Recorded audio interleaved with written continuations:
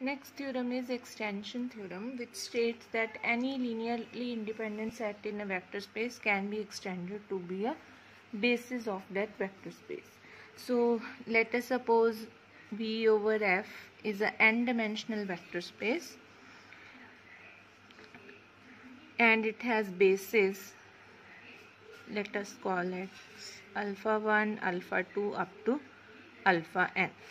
And let us assume S1 is a set which is linearly independent with elements W1, W2 up to WP. Now P has always to be less than or equal to n as per replacement theorem. Any set with more than n vectors would be linearly dependent. So let this is a linearly independent set. So if in an n-dimensional vector space it is given that a set is linearly independent, then that set has to be have less than n elements, less than or equal to n elements. Alright. So now what we will do, we will make a new set S2 by combining all the elements of set S1 and the basis elements. Now let us take some element from S1 from here. Then obviously that element would belong to V also, because S1 is a subset of vector space. So that element would also be in vector space.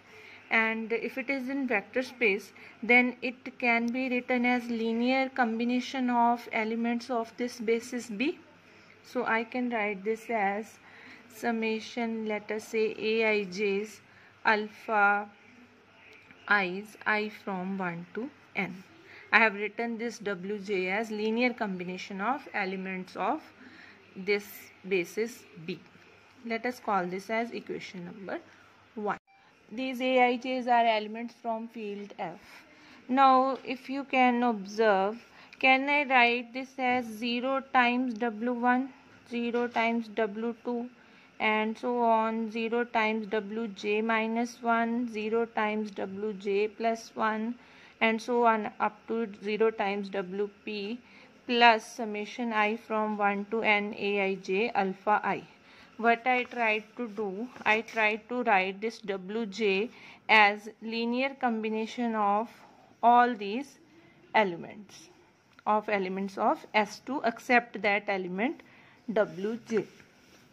So what does this mean? This means some wj from S set S1 can be written as linear combination of elements of S2. It means S2 is a linearly dependent set. What is the definition of linear dependence? It says that if one of the elements of this set can be expressed as linear combination of other elements, then this set would become linearly dependent. So S2 is a linearly dependent set. Alright, now observe one more thing. Let us take some random element from vector space V. Now since this B is the basis, so this V can be written as linear combination of elements of this basis. Say not aij's, we have already used. Let us write bij's, I from 1 to n, and call this as equation number 2. Or again I will write this as 0 times wj's, j from 1 to p plus I from 1 to n, bij alpha I, oj's are 0 elements only. Is that okay? We can always do so on the same lines we did here. So what does this mean? This means V is linear combination of elements of S2. These are all our elements of S2. So V has been written as linear combination of elements of S2. It means V belongs to linear span of S2. So what does that mean? That means V is contained in linear span of S2. And linear span of S2 is already contained in V. Why? Because S2 is a subset of V, and since V is a vector space, so closure properties, scalar multiplication, all would hold. So linear span of S2 would be contained in V. So combining these two, A and B, we can say V is equal to linear span of S2. Now observe that what we have concluded from A and B, we concluded that S2 is a linearly dependent set. Why? Because one of the Wj's has been written as linear combination of remaining elements, and the vector space can be spanned by S2. But now observe this thing. What about S1? S1 we have already assumed that it is linearly independent. So this vector, which has been written as linear combination of remaining vectors, this cannot be one of Wi's. It has to be one of alpha i's. Let this vector is Vk, and Vk can be written as linear combination of elements of S2. So I am writing says Bj's, beta j's, Wj's, j from 1 to p, and I from 1 to n. I is not equal to k. One of these were alpha i's, no? Sorry, this is not Vk, this is alpha k. So alpha k has been written as linear combination of remaining elements. This is, let me write, betas we have, say gamma I, alpha I, for beta j's and gamma i's from field F.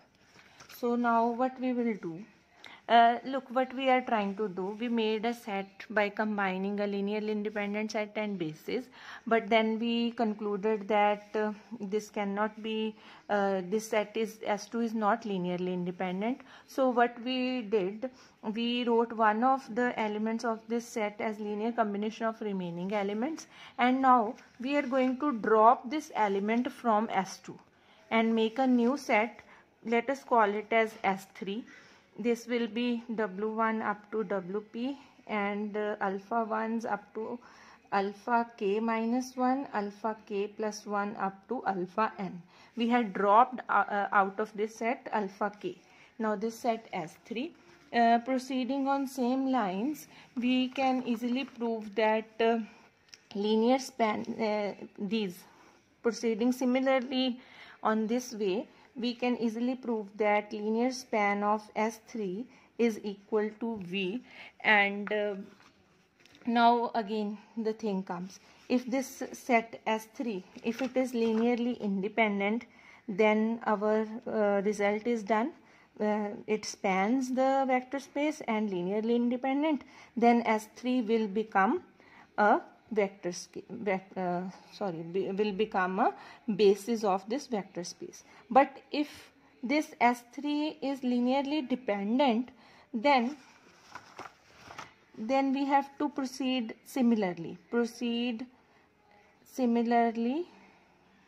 as above.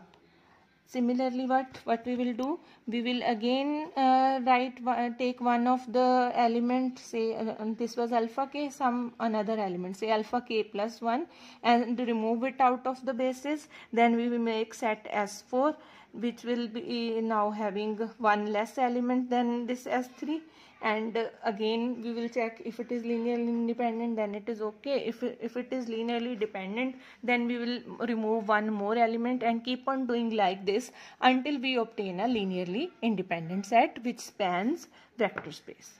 That's it.